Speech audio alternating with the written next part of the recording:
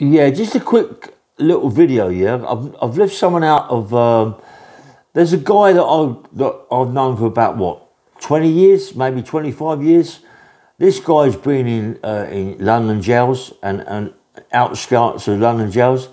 This guy, right, I'm telling you straight, this guy would have smashed Paul Sykes to pieces.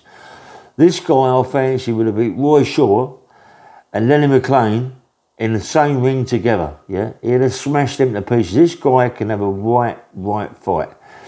He had about, what, 68, 70 amateur fights. I don't think he lost one of them.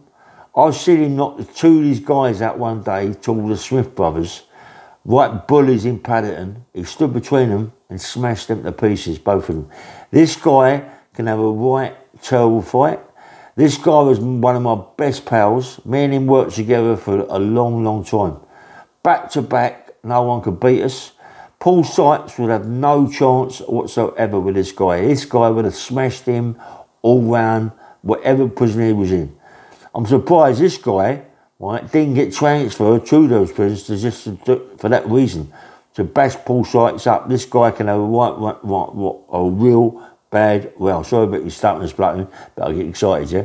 This guy's name is Alec Jones from Paddington. Believe me, check him out, yeah? Check this guy out. I had a picture of Alex when he was in prison training, yeah? Frightened life out of you.